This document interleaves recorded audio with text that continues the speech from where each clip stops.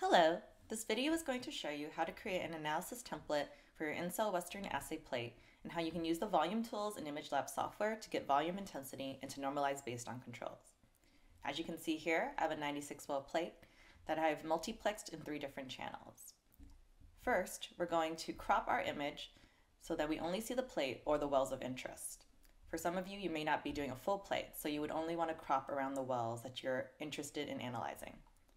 So while my multi-channel image is selected around this yellow border, I'm going to go to the Analysis Toolbox and hit Image Tools. From Image Tools, I'm going to hit Crop. Now, as you can see, there's this red box that's been superimposed over this image. I'm going to click and drag the edges of the box until it only encompasses the wells of interest. For me, it's the full plate. So here, I'm just going to click that. Move this edge over slightly, this up a little. All right, and once you like where this red box encapsulates, you're going to right click on it and hit crop to crop the image. Now for some of you, you might have imaged your plates slightly crooked, so now some of your columns or rows are not straight. If you want to straighten that out, you can go to the rotate function custom over here in this menu. Hit custom until you get this arrow. And from here, you can move this arrow right, left to now realign your columns and rows. So let's say I just want to slightly skew mine slightly to the right. I would move the arrow and then right click and hit rotate. And as you can see, the image slightly rotated. So now once you're happy with your image that you've cropped and rotated, you'll go back out into your analysis toolbox and go to volume tools. Select volume tools. So right now, as you can see, because I'm selecting the multi-channel image, all of the boxes here are grayed out. So in order to use the round volume tool, which is what we're going to use, you're going to have to choose one of these single channels here. I suggest choosing a channel where you see all your wells that you want to analyze. For me, that would be channel 3. So I'll click on channel 3 until now it's highlighted in this yellow box here.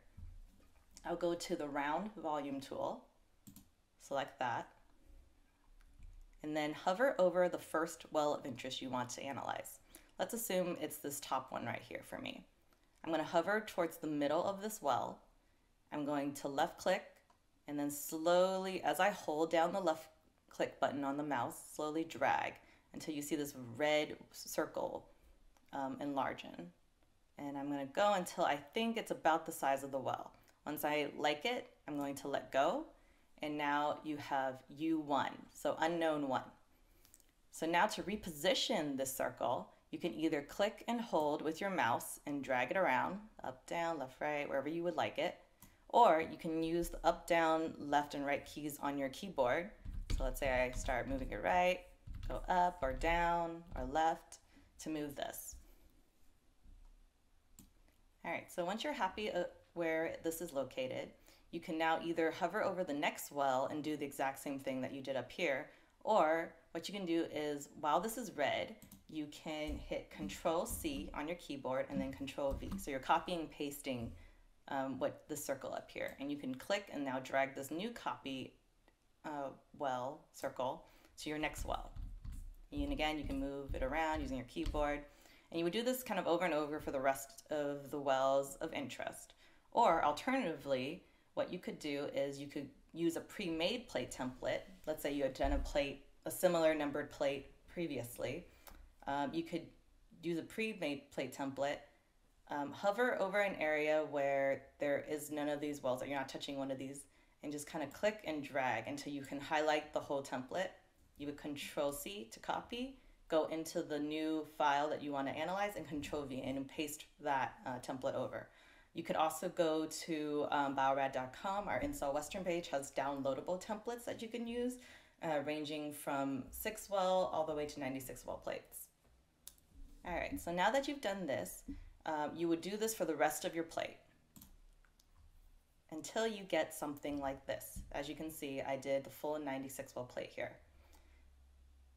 So once you have this, you can start assigning your background wells to these unknowns.